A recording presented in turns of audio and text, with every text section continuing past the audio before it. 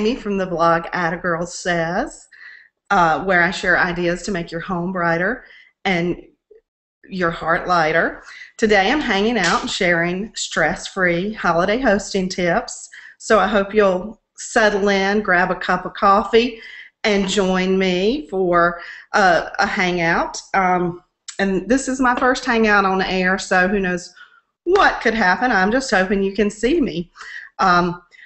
Although I feel pretty comfortable doing this. You know, I have been talking to myself for years and pretending I have my own lifestyle show when I'm decorating or cooking, so I feel like I'm an old pro at this. You know, besides the decorating and the presents, my favorite part of the holidays is entertaining, getting to spend time with friends and family. So many times during the year we don't take that time to slow down and really reconnect with those people who are important to us. And so that's a great thing about the holidays. But I know hosting a party at this time of year can be pretty stressful because of all the other demands on your time. You know, it seems like there's always something going on around the holidays, but I would encourage you, don't stress out.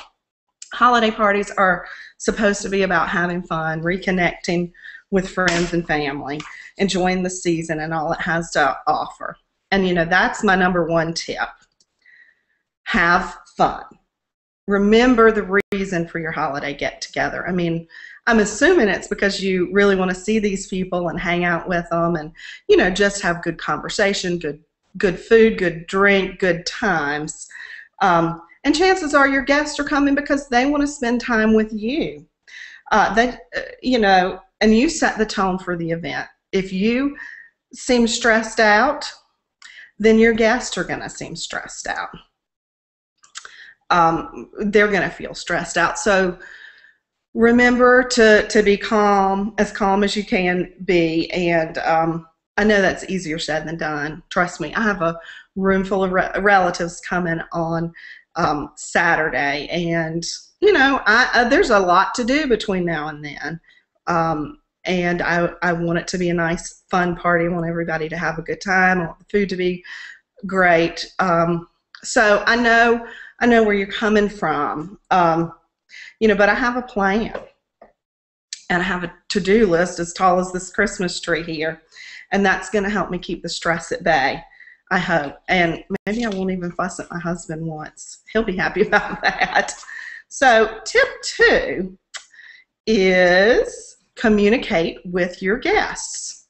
Send them an invitation, send them an email, give them a call on the phone, let them know what time they're expected, what you're serving, you know, what time you're going to have dinner, or sorry, I'm messing with my tips here, so let me take that one off. Lost my train of thought. That's what happens when you go live.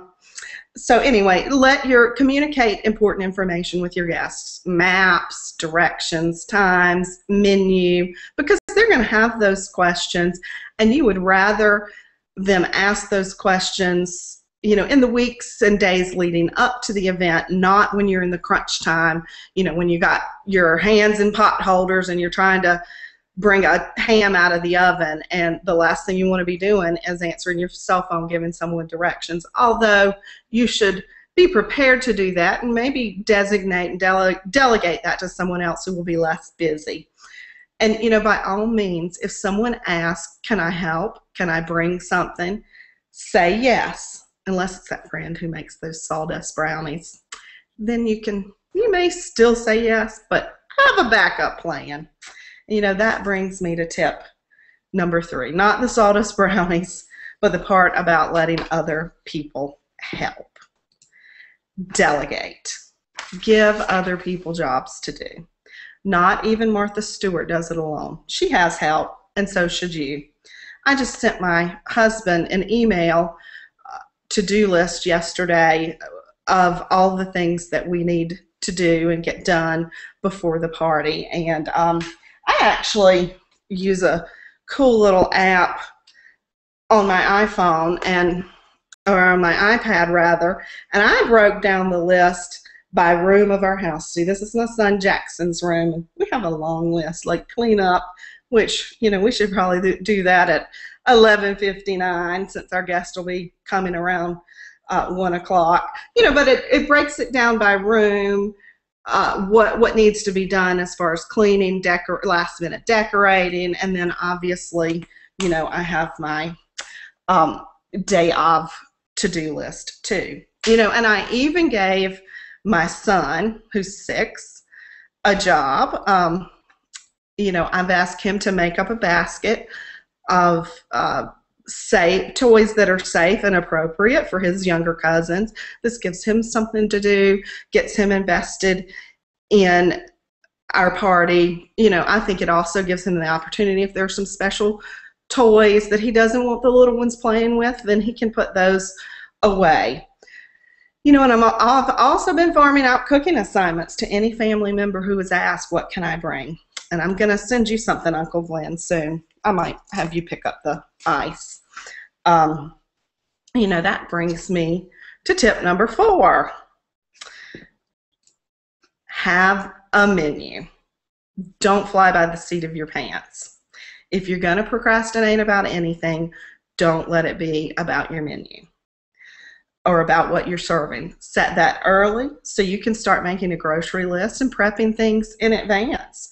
And that way you can take advantage of some of the sales that the stores have. What you can't see in the other room is that I have some Chex Mix still cooling on the table in there. That's going to be one of our appetizers, one of our little noshing snacks on Saturday before the guests get here.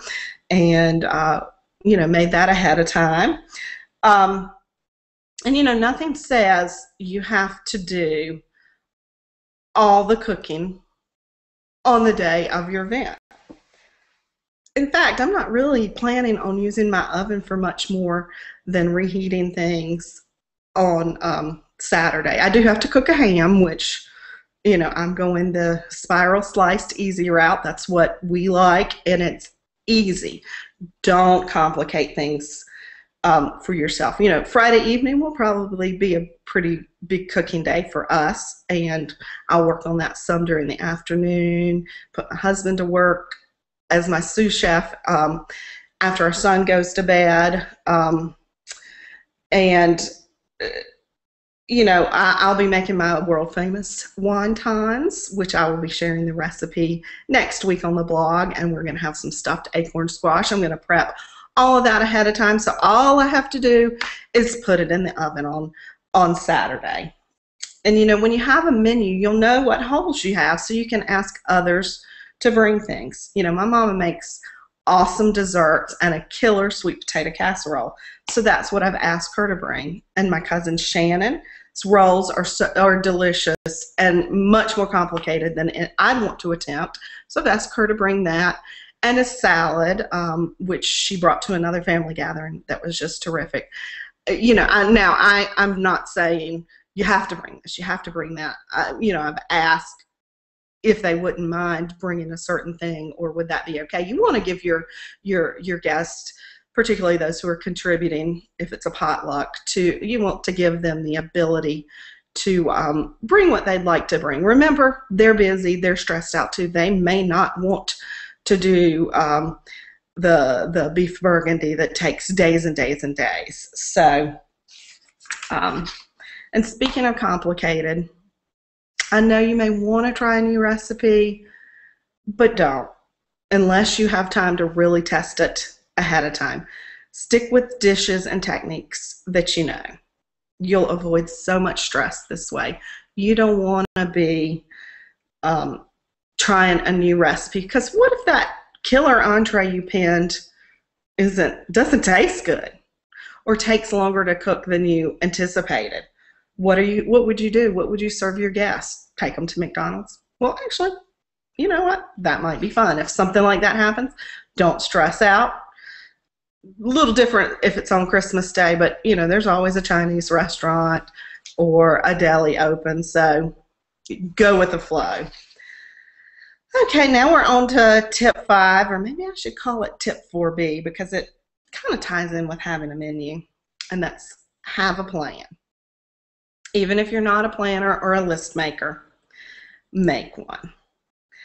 I know what I need to get done every day between now and the party, and I showed you the to-do list. It's my blueprint for the day and and the week, and it's so helpful. And it's going to help things go off without a hitch on Saturday, or so I hope. My friend Susie from the blog Worthing Court had a great tip that she shared with me, and I want to share it with you. She creates a timeline of what she needs to do on the day of her event and works backwards from the time she's serving. So say if dinner's at 6 o'clock, she knows that by 4:45 she needs to put the mac and cheese in the oven so it's cooked and ready to serve when she's ready to serve. Susie says she refers to her list all day long to keep her on task. And here's my favorite part. She even schedules in time for herself to take a break off her feet so she's not exhausted when her guests arrive. I love that. I'll be penciling in some HGTV time on Saturday and maybe a manicure later this week. I actually intended to get that done before my hangout, but other things took precedent. The whole notion of a timeline is really important because it forces you to consider whether you have the time to do everything that you want to do for your party. Then you can adjust your party plans accordingly. For example, I don't have time to paint my bathroom before my guests arrive on Saturday. And get everything else done, but I do have time to clean it. So set realistic expectations for yourself, and you'll have a much better hosting experience. You don't have to be perfect. Now on to some down and dirty, really practical tips that will help with the party flow. Tip 6, and this is one that sometimes catches us all. Start with a clean slate. Make sure your dishwasher is empty and your sink is clean. Your fridge is cleaned out because you're going to need room for things that guests are bringing, wine, that sort of thing, extra dishes. And the last thing you want to have happen is for to have your prep dishes in your sink. Just doesn't work. You want to have space to work. You want to have space for your ingredients. You want to have space for extra groceries that are necessary to throw a party. You want to have room for dishes that guests bring. So start with a clean slate. Run that dishwasher early in the morning. Empty it. Okay, here's tip 7. Set up ahead of time. When it comes to parties, I don't like waiting to the last minute to do things. Ask my husband. I was all over him about setting up the tables for our son's backyard birthday party a few months ago. It wasn't something that needed to wait. Was not a last minute detail that I needed to worry about. So that just stresses me out big time. We're having a potluck. People are bringing things to our party on Saturday, and so it'll be served buffet style. So I'm going to set out my dishes, pretty little holiday dishes, the night before on the buffet table. They'll be cleaned, and if I need to, I can cover them with a dish towel so they don't get any dust on them. I'll probably put out my silverware, maybe even my napkins ahead of time, maybe the night before, maybe a few days ahead of time. And I'm going to do the same for my drink stations. I'll set them up out of the main thoroughfare of the kitchen because I want guests to be able to serve themselves, and I don't want them to be in the kitchen where I'll be working. You don't want people bumping in and out. And you kind of want to encourage people to mingle in other parts of the house, even though I know the kitchen is the favorite place to hang out whenever there's a party. I started doing this a few years ago, and it just makes things so much easier. I also label my serving dishes ahead of time. So I have this bowl, and it says green beans. I actually don't know if we're going to be having green beans, but this was a good prop for the hangout. And I just put a little Post-it in it set it out, and this serves two purposes. Helps me get my mind around things, so I know I have enough serving dishes and serving pieces, so I would probably have a spoon too. But it also lets people who are helping know what your intentions are, and you don't. It's a quick way to communicate it. You got this cute little Post-it note, holiday Post-it that I got a few years ago on clearance at Target. I just write the name of the dish on the Post-it note and put it in the bowl or pan. That way your husband will not put taquitos on your 3-tiered tray. Oh, I did that one time. I left them in the wrapper too. I'm just teasing, Bruce. I know you're probably watching. I think I said I'll also make sure to pull out my servingware ahead of time to make sure I have enough. And you're going to want to set some out for the dishes that guests are bringing too, because during crunch time you don't want to have to be rummaging in drawers trying to find another slotted spoon. Tip 8, designate a place. When your guests start arriving, they're probably going to be loaded down with stuff, and they're going to have questions. Where can I put my purse? Where do I hang my coat? What do you want me to do with my dish? You know, I brought a hostess gift. Oh, thank you. I really appreciate that. Family. Hostess gifts Saturday. Just teasing. You don't have to bring anything. But, you know, people do bring little hostess gifts. And you need to be prepared for this stuff ahead of time. Clear out a coat closet or stash purses in the master bedroom. The designer purses go in my closet, just in case you're wondering. And if if a guest gives you a hostess gift, thank them. Have a place where you set those aside. Make sure, your husband and your kids know where those should go too, so that you can take some time later when things are less busy to open those and to really show your gratitude to your guests. People may ask you for a house tour, and certainly you can give those, but don't feel like you have to do that as soon as people walk in the door. That's how you burn your bread, your biscuits. So say, I'd love to give you a tour. Let me do that when things calm down, or I'll give a tour to the whole group.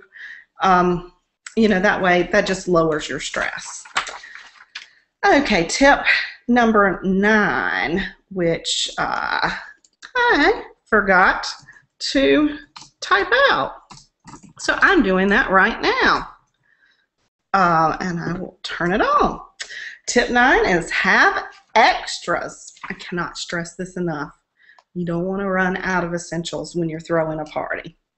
Stock your bathrooms with extra toilet paper. Might not be pretty, but it's even less pretty if your guest has to yell, "Hey, I need some toilet paper." And I can just imagine my 6-year-old doing that. Love you, Jackson. Make sure you have extra towels in the bathroom. Make sure your soap dispensers are full. Put extra hangers in the coat closet. No wire hangers ever! Does anybody know that reference? But because chances are, the hangers in particular, chances are you're going to have guests with more coats than you have hangers for. So make a plan for that. Get extra ice for drinks. You're going to need it. And you'll probably go through at least one roll of paper towels, or I know I do, so have extra on hand. Ditto for dish towels. And of course, you want to make sure you have enough food and drink for your guests. Err on the side of gluttony. Oh, I locked my dog in the bedroom accidentally, so she's barking. I apologize. We're on to tip 10, so she can bark for a few minutes. Relax. Have a good time. Chill out. Loosen up. It's a party, not brain surgery. Another blogging pal of mine, Laura of Top This, Top That, suggested having a glass of wine to help melt the stress away. You know what? I think that is a brilliant idea. Actually, that's apple juice and water, because I'm on some cough medicine that I don't know interacts very well with with wine, and it is 12:20, so I haven't started drinking yet. But if wine's not your thing, or you're worried about how it'll affect you, other than chilling you out, find another way to chill out. Take a short walk. Have a cup of coffee. Do some yoga or deep breathing exercises. Meditate. Pray. Play with your kids. Enjoy a big belly laugh. Listen to some music. Dance. Just loosen up and remind yourself it's a party. Have fun. So I hope that you have found these 10 tips, useful, and that you'll put them to practice when you're having your holiday events, when you're hosting. Don't stress out. It's not a time for stress. It's a time to have fun with friends and family. I will be recapping these tips and others, and would love to certainly have your suggestions. I'll have those on my blog later this week at attagirlsays.com. So I hope you'll visit me there, and I have certainly enjoyed hanging out with you, and hopefully you guys saw me. Now on to tackle some things on my to-do list. Have a great day, and Merry Christmas.